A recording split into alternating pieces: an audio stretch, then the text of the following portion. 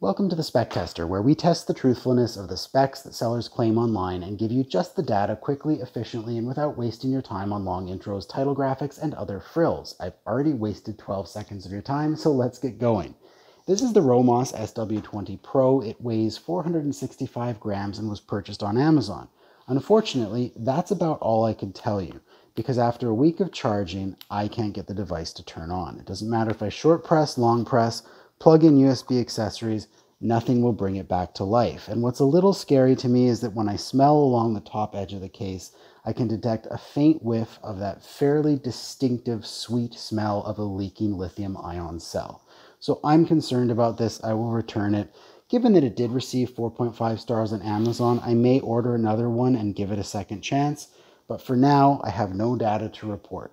Hopefully you found this data helpful, although given the outcome, you probably didn't.